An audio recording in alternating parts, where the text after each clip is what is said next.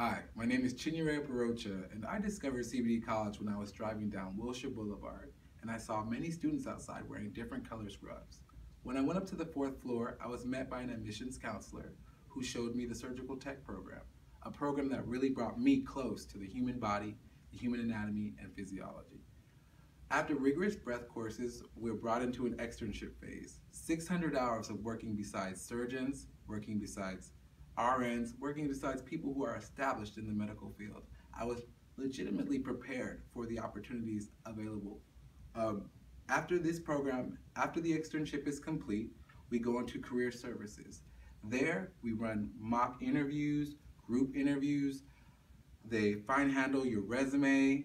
They really take care of you and give you all the tools you need to go out there into the field independently and find opportunities.